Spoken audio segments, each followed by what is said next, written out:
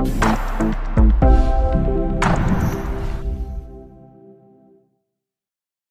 everyone, I'm back with another video, and in today's video we have an HP laptop. This one is an HP Spectre x360, also known as HP 14-EA series. And in this video I'm gonna take you on a step-by-step how you can open it up and how you can replace or remove the battery on your laptop.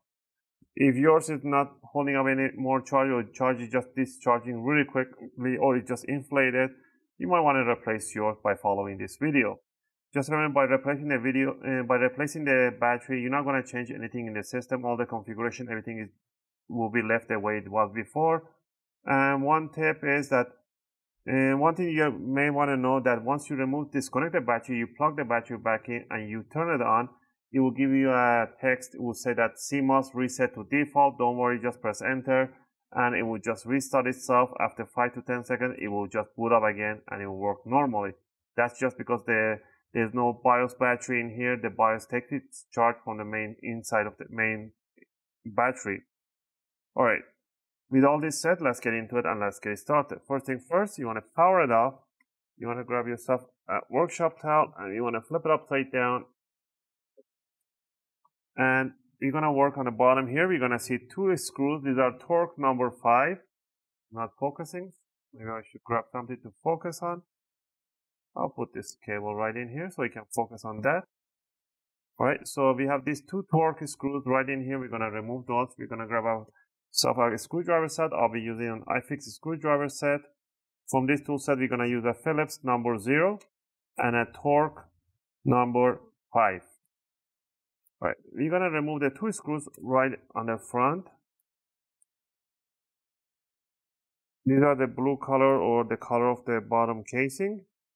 You're going to put it to single side. Now, we're going to grab ourselves an opening tool or a guitar pick. You can use whichever you want, an opening tool, or you can just simply buy a guitar pick. It does the same job. Now, at the back here, there's a rubber cover. We're going to put the opening tool right underneath and we're going to lift it up about 10 or 15 degrees. You don't want to lift up too much, otherwise you're going to crack this plastic or break it. Has a little adhesive. You want to run your opening tool right underneath and lift it up. You're going to switch to Phillips number 0. You're going to remove 1, 2, 3, 4 chrome screws. Also, if you guys like my videos, if you find my videos helpful and helping you guys out, you can support the channel by clicking the like and subscribe. I'll greatly appreciate it. It helps and motivates me to make more videos, take requests, and answer your questions in the comment area. Appreciate that. Alright, now that we removed those screws, we're going to grab ourselves the opening tool and we're going to start from the corner back. You want to find this gap right in here. You want to stick the opening tool right in there, and then you want to lift up this cover. And you want to hear this big click sound. That's what you want to hear. Those are the clips are getting loose. Once it's opening, put your finger right there, and then look, it just came out completely. If yours didn't come out completely, keep working around on the side, and it will eventually should pop out just like this one.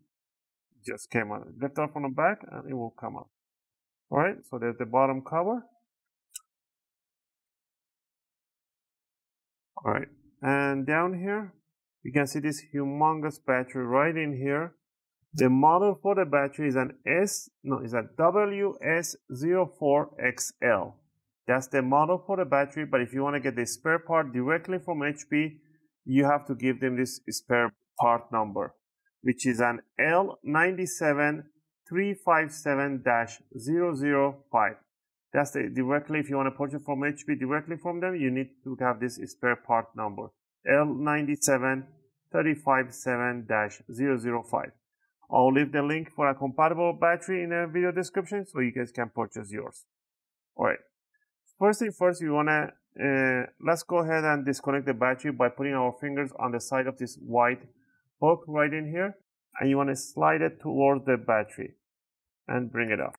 Now it's disconnected. Next, we want to remove 1, 2, 3, 4, 5, 6 screws that touches the battery. So these are the short screws. Go ahead and remove them. Alright, once you remove those screws, now you can simply lift up the battery and it will come out pretty much. Somebody dropped a liquid something over the laptop. So I can see it's just coffee or something, it just dripped all over. So yeah, you don't want to drop anything on the laptop. That's a not good sign. So yeah. Alright, so let's say that you got the new battery in. It should come with its cable just like that. What you want to do, you want to, before I put it in, screw it in, I'd rather keep it in this position, offset position, so I have a little more wiggle room here to connect the jack. You want to align the jack right in front of the connector, and then you want to pinch it all the way in. Just grab them and pinch them together. Once it's in there, just grab the battery, lift it, and dump it right in here. The tiny plastic hooks in there, it has to go right in there. Once you have it right there, you start tightening up the screws right over. Now I'm gonna give you a tip on how to start using your new battery. It's really important, and you should be doing this once every couple of months to keep the health of the battery on its peak performance possible. So let me just put the screws quickly. Alright, so once we're done with this one, you want to grab the bottom cover. There's a tiny hook here that holds from the corner of the battery. So what you want to do, you want to bring it down in a 45-degree angle, grab it in here and push it right under the battery, and then push it towards the motherboard. And you see these gaps over here, you want to pinch them together, and it will just snap to its place. If you see any gap opening, just pinch them. And there we go. All right, to finish it off, you put the chrome screws at the back and the two screws, the hex in the front. Hex on the torque screws. Now, regarding the new battery, once you have the new battery plugged in, you do not want to power it on right away. You want to connect the charger and leave it charging at least for 4 to 5 hours or 3 to 4 hours. After that, you want to power on the laptop without the charger connected, and you want to discharge the laptop slowly with the brightness down to 50%, stuff like that. Don't put any game or any heavy load. Just make sure it discharges itself slowly. Once it charges down to 20%, you want to power it off and leave it charging again for another 4 to 5 hours or 3 to 4 hours. Once it's charged on the second time, now you can just use it as you wish, while it's connected or without the charger. That initial charge and discharge, it is very important for the new battery. Again, I hope you guys like this video and help you guys out. If you have any question or requests, feel free to leave them in a video comment. I'll try to answer them as soon as I can.